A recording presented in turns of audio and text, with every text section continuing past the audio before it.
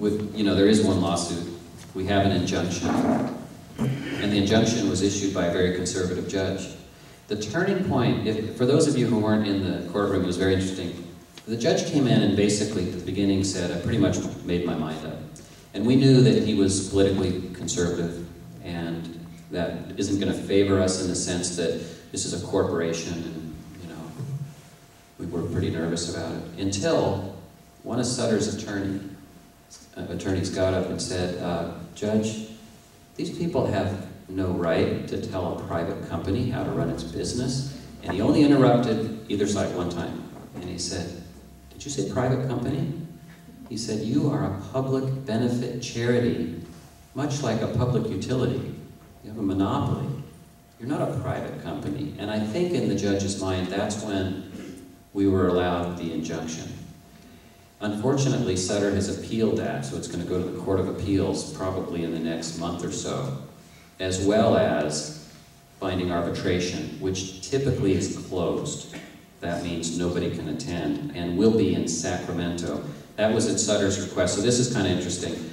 The lease agreement with the healthcare district says, in the event of a dispute, the dispute will be resolved by binding arbitration in Sacramento. Sutter says the lease died, it is a dead document, 20 years ago.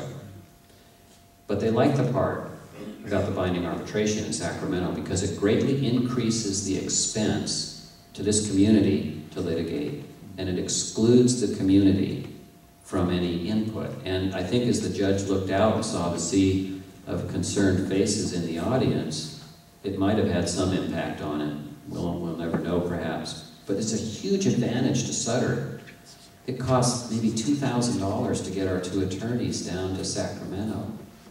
Binding arbitration is $1,465 an hour, plus our attorney's fees, plus their transportation. Now, right after the injunction was granted, Sutter Legal contacted our healthcare district and asked how much money they have. It's a matter of public record. And the answer is we have a whole lot less than they do. So they pick out the part of the lease agreement that they like. They exclude the community from the binding arbitration. They also challenge it in the Court of Appeals. And still there's a local board sitting in that room that could end all of this. They could say, we take back our vote on regionalization. We're going to rescind the vote. Everything goes away, all the expense to the community. The healthcare district can start spending money on expanding services. My dream was to get chemotherapy reinstituted. We can easily do this here, but not with all this other nonsense going on. And yet, the board doesn't do it. So, yes? Why don't we write a letter to the board member? Right. Yeah, the one, address them to Mr. Souksy on that list there, and they'll get to the board. I wasn't able to get their personal addresses, and they'll get to them through Mr. Souksy if you put letters to him as the CEO of Sutter Coast Hospital. I wouldn't trust him. I would rather write to each of the 9 board members. If you send me a carbon, I'll make sure they come to the boardroom. Thank you. Which is more effective, an email or a letter? I think a letter is much more effective. Emails, you're never sure if they even got to somebody's inbox or in spam or deleted. A letter is, to me, a much more powerful statement of concern. Mm-hmm. Yes? I'd like to comment on the letter proposition. If we don't know, I don't know, I've practiced law for 30 years and I don't know the answer to a question that I am sure Sutter doesn't know either.